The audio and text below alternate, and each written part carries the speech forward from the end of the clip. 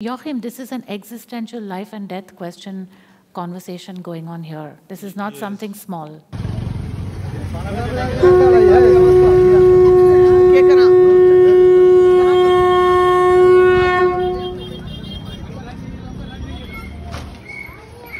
Yesterday, also like last week in Tiruvannamalai, I fall in meditation sitting here. So it's very strong.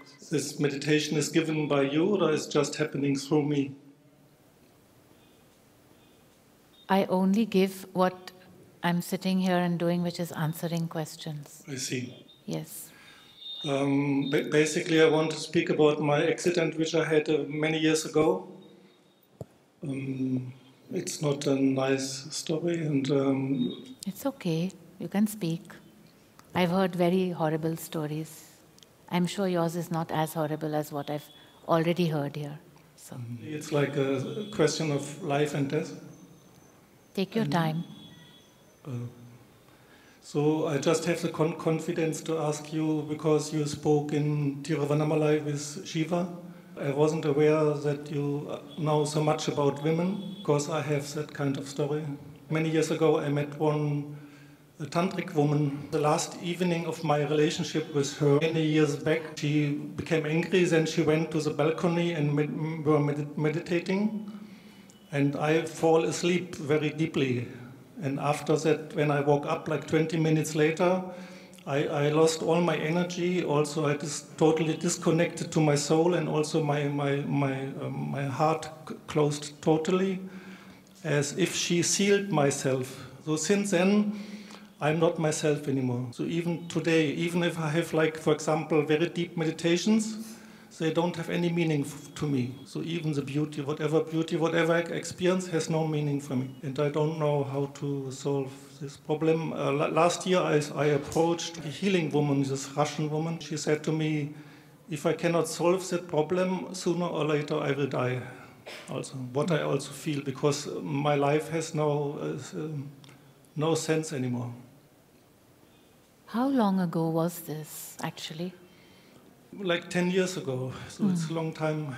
It happened also here in Rishikesh also. You know. So you feel sort of cut off from your actual soul in that totally, sense? Like I became soulless actually. No, you didn't become soulless. The ego assumes that the soul is not there. You know what I'm saying? Before that event, it was just like 1 hour. I mean, I became lifeless. I never had this kind of feeling of disconnecting to life. When I say the ego assumes that, it means that something has been done to ensure that the ego takes over and obscures the whole presence that living presence is. Firstly, it is important for you to just tell yourself that the soul is there. You just don't feel it, but doesn't mean it's not there. You know what I mean? When I talk about the Antaratman, I talk about a material presence, not a concept in your head of the cosmic presence with which you identify, but a real, simple, very material presence. And it is there because it's there with everyone. So if you can establish in your thinking that the soul is there, I'm just not in touch with it, but it's there. That's the first thing to tell yourself. Are you ready to tell yourself that? Oh, I can try. Because then you would stop holding on to the idea that there is no soul, that you don't have that. Because that's what you feel now. You feel that it's not there, right? Yeah, but also I feel totally betrayed by life or by my soul. The soul is not your life. The soul is an observer. It is the guru, the antar-guru. If you go to it, if you bend down to it, it supports the actions into joy. In your case, you were you maneuvered yourself, the ego maneuvered you into a situation where you were cut off from the connection with the soul. Because the very fact that you were with such a woman is an action of ego. It propelled you in the direction of someone that brings you suffering. I agree. And oh, thank you very much. But now the question is, how can I get rid of that accident? I'll tell you, first I have to energetically make you feel this presence also. You know what I mean?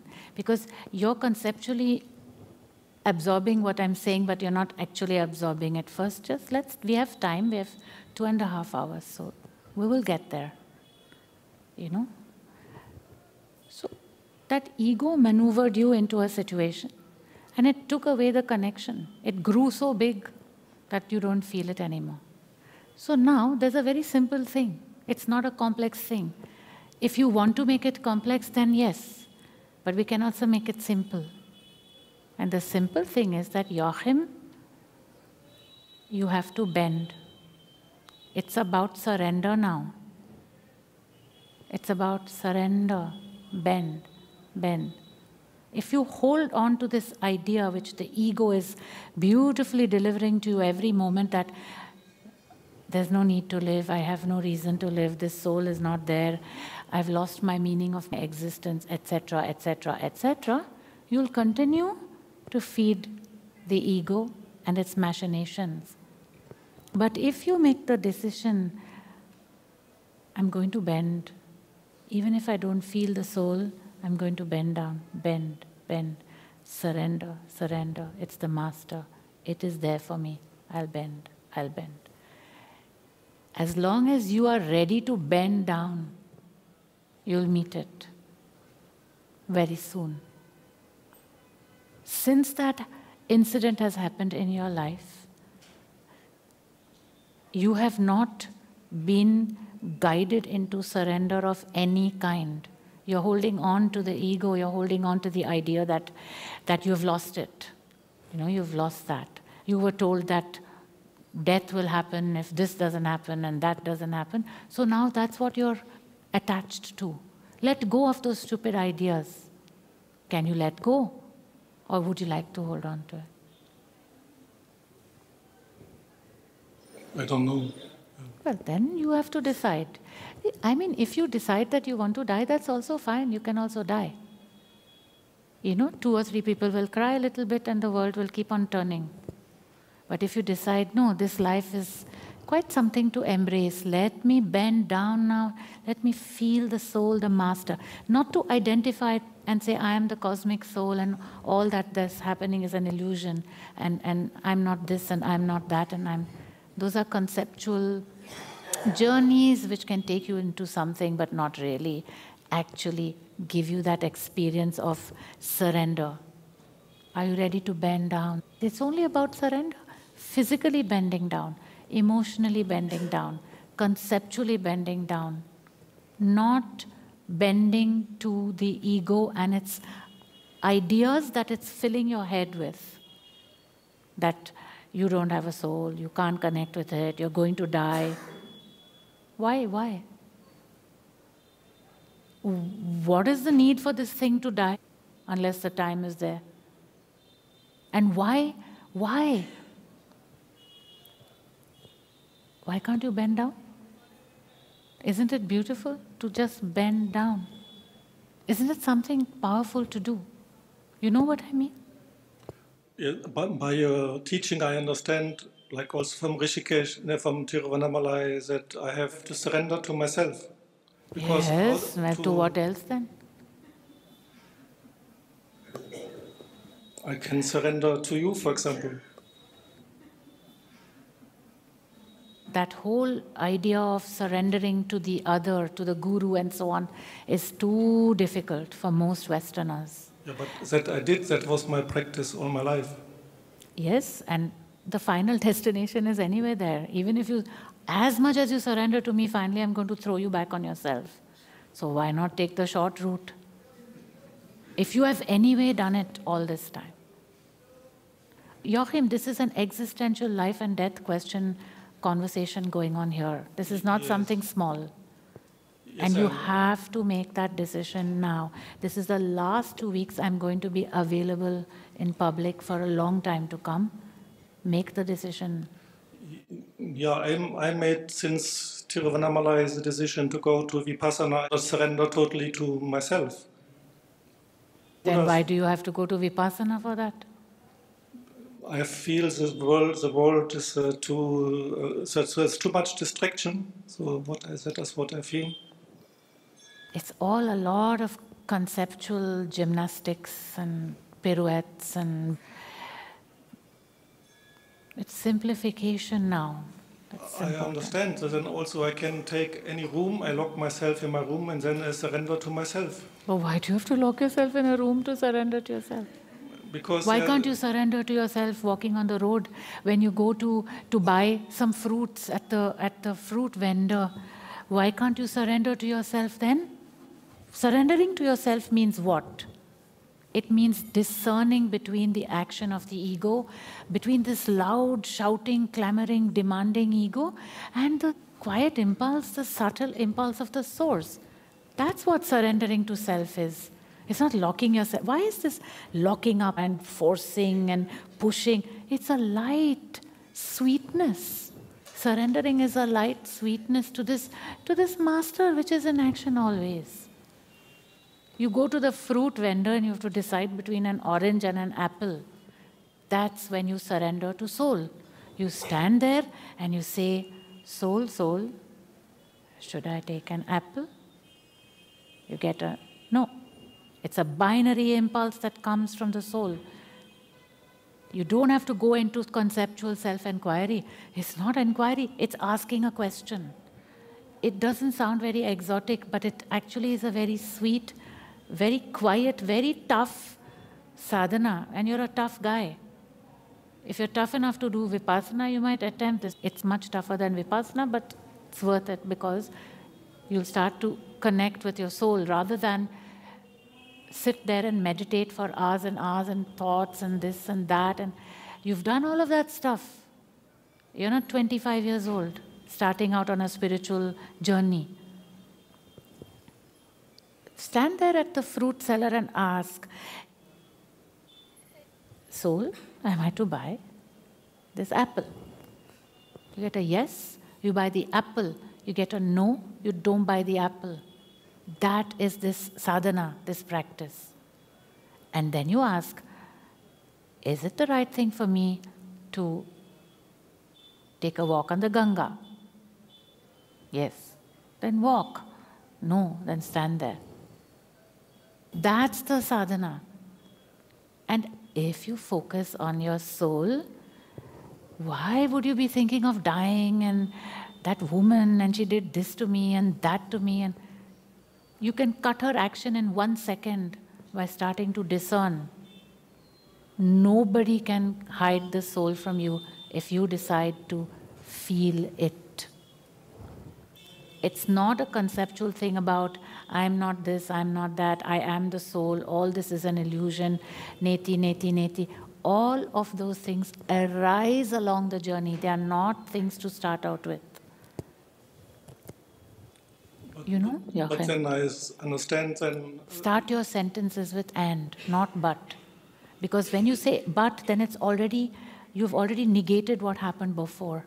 Just say and, so it's included. But I feel still the outward... And, I feel. And I feel. Yes. Tell me what you feel.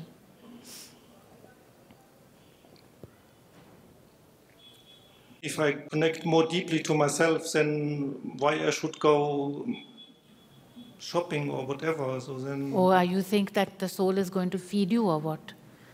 Put food in your mouth also. That also the soul has to do now. Even that you don't want to take responsibility for. What?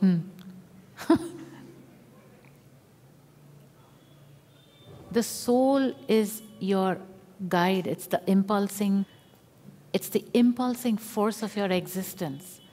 You don't have to identify with it. You simply have to be its servant, flow with it, moment to moment. That is the purpose of your life. You said you have no purpose. The purpose is to be a servant of the soul, just an instrument. To perfect yourself as an instrument in each moment, in surrender, in surrender, in surrender, in surrender. Even if you don't feel anything, you still can ask the question. It's not going to hurt. Because, Joachim, you're not alone. You want to be alone, but you are not. The soul is with you. You can't get rid of it. You're not alone. You don't really want to, you would like to hold on to your ideas of that you're going to die soon. Right? I mean, if you want to die, please. But you don't seem to be someone who wants to die. And you won't die if you start bending down to the soul. This is the ego in action, pushing its way through. Have you gone and bent? Do one thing, I have a great idea. Today is Shivratri. Go to some Shiva temples and do a Sashtanga Namaskar. Do it in front of a cow. Do it in front of, choose 3 people here and say, excuse me, can I please do a Namaskar in front of you? Start bending to the soul in the other. Bend physically. Bend down, Joachim. It's sweet surrender. It's a beautiful state. But I don't get it. And again, maybe it's a habit. Would you? May I introduce you? We have another butt over here.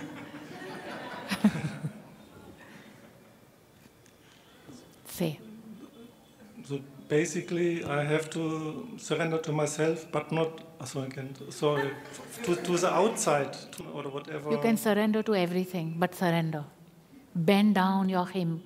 When did you last do a Sashtanga Namaskar? Actually, a flat out like that. When did you last do that? Yesterday. Oh, good. Where? Here. Oh, were you here yesterday? You after came to the left, front. After I left. But at least it's a start. It's a start. I'm saying that bending down is not about to the guru, to the temple, to the deity.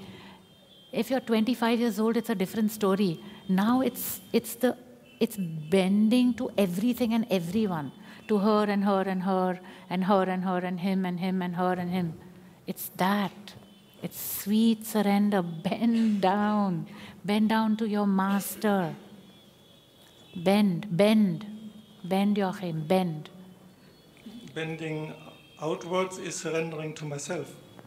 Bending inward, outward, backward, leftward, rightward, it's all surrender, but it's bending. It's sweet surrender. See what, it's this. It's just bending to your soul. The soul is it's the final destination. Yes. I still cling to the idea to make Vipassana retreat because I was also quite successful.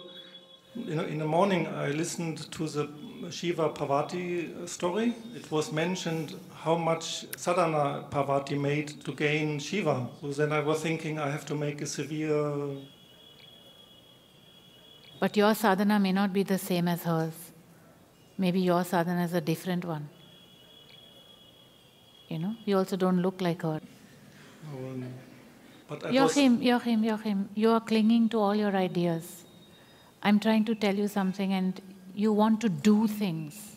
I want to do Vipassana, I want to do this. I'm saying the only thing to do is surrender. Just bend down. I was also confused in the morning because Parvati was surrendering to something outside of her. But later she became one. So then for me also... Now I wonder what that meant. Could it be the same thing I'm saying? Could it? That if you surrender, you become one with it all. The process is simple. It is that... So if you take on your identity, you're Joachim, okay, your mother's son, born in whatever place you were born in, you take on that slim little identity, not more than that, just that. And this Joachim is in every moment his meditation is to discern, is this action coming from the truth or is it coming from the ego? That's all. And when it's coming from the truth, to go with it and to try as much as possible not to act from the ego. That is the sadhana. That's all there is to it. That's the sadhana. So then what happens is at one point you start to go more and more and more with the truth. More and more. The system becomes an instrument perfecting itself more and more and more as an instrument of the truth, Joachim. And then at one point Joachim disappears. Everything disappears. It's just this instrument, aware that it is acting from the impulse of the soul, aware and acting, aware, doing in awareness that it is an instrument. This. That's what the meditation is, and the sadhana is, and the self-realization process is, and the deepening of self-realization is. If you take up a meditation that deepens that process of self-realization, wonderful. A meditation that brings you to this present moment to discern between the action of the ego and the impulse of the truth. If that's your meditation, then you're getting more and more in touch with the soul. If any kind of meditation is going to take you into an active doing awareness and connect with the soul, then that is what is going to bring you here and now to this. And you'll feel your soul. Anything that takes you into a spaced outness, moon experience, Mars experience, sun experience, cosmic experience will take you away. It will not bring you to this. It will take you away. But this I don't understand. Like yesterday here, I fall just in that meditation with you, and it's mind-blowing, but in the normal life I'm not interested. So I am interested only in that higher consciousness. No, you're just interested in escaping the pain. You're not interested in higher consciousness. Yeah, you just don't want this. You just don't want this life. So you have to deal with people, you have to deal with money, you have to deal with job, you have to deal with house, you have to deal with paying the rent, you have to deal with the landlord. You're not interested in all that. You're interested in that. That is true. Yeah. That's why you want to die. Yes. Yeah. I'm saying if you don't want to die, then this is the Ishman Baba. If you don't want to die, then this is the way. If you want to die, then that's the way. Obviously, your meditations away from life have taken you into a need to leave the body. So if you don't want to leave the body, if you're not supposed to leave the body, then you have to come back to this and deal with this because you haven't dealt with it.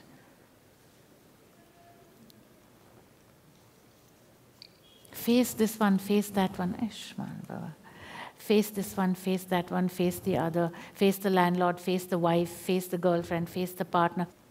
Be here and now and transform the pain by acting from the truth, not by detaching. Shman Baba.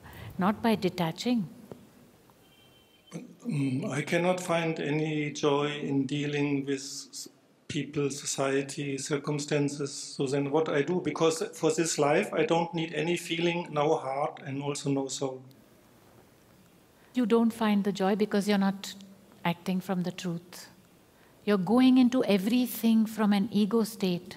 The moment you start to feel your own soul, you'll start to love. You're not able to love the other because you don't feel your own soul. You don't experience love within.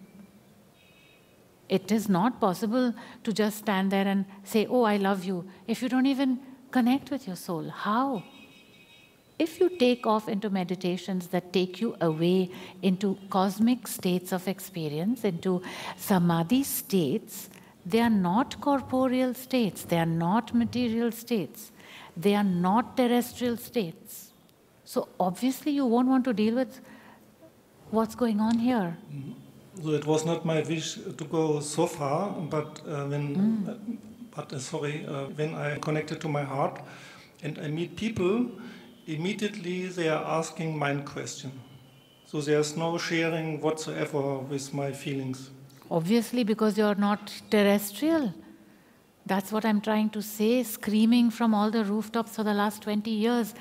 Whenever you take up practices that take you away from here, from now, and from this, at one point you can't deal with this anymore.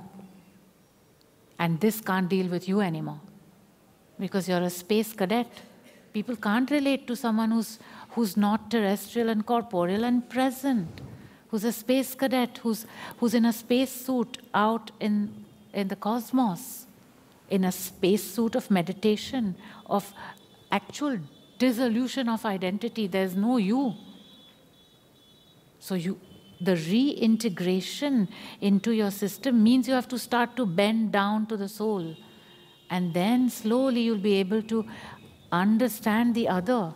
Now you're just seeing people, they're asking me mind questions. I'm spaced, I'm in a cosmic experience. I'm in an experience of oneness with presence and neti and all of this is not me. I'm not the doer. The doer is this, but I'm not that. These are all movements away from the reality of your existence and the thisness of your existence. Joachim, you have to come back to reality. That's why you're talking about wanting to die and saying this woman did that and someone else did that. No, you are allowing this to happen. You cannot absolve responsibility. But for me, life is totally painful. It's only painful because you've been going with ego. Tell me one thing. If you are in an enlightened state, so-called enlightened, you're in a cosmic state, you don't really feel the contours of your body so much. You're just in deep meditations. And you're more and more feeling like that. How are you going to deal with this? You'll have to come back at one point to deal with this. Ramana Maharshi had to do it. Sri Aurobindo had to do it. Ananda Mahima had to do it. Ramakrishna Paramahansa had to do it. X, Y, and Z had to do it because enlightenment is not the actual engaging with the materiality of your being. You have to engage with this. And this means, yes, it's painful, but it's painful because I've been away for 10 years. Now I'm coming back, I have to clean up the house, there are cobwebs everywhere, everything is filthy, I have to take off my space suit, I don't know what to do with it because it's a big mess and I can't wash it because the washing machine is too small, then put it aside, then I have to clean all the cobwebs, take out everything, I have to repair all the furniture because it's broken down. I don't have a bank account anymore, I don't have a girlfriend anymore, I don't have... Of course it's painful if you've been spacing out for so long, which is why I say any practice that's taking you there, I am that and this and that and that and that, is finally going to force you to become an I am this story, which is when the pain starts. Those things have to be cleaned up. You have to buy a vacuum cleaner to do it, and a broom, and a bucket. Joachim, this is the bell ringing. So it's a love bell. Start to surrender to love. Not surrender to that. Not assume I am that, but surrender to love. Now you can sit down. There are many hands up. So I have to wait for the next immersive. You should have come to the immersive. Go further into that. So I wait for you. So, thank you very much. You can donate all your money so that we can write our things faster. That might be an expression of surrender. Nice big fat donation. Thank you. Money on the table, Joachim. Money on the table.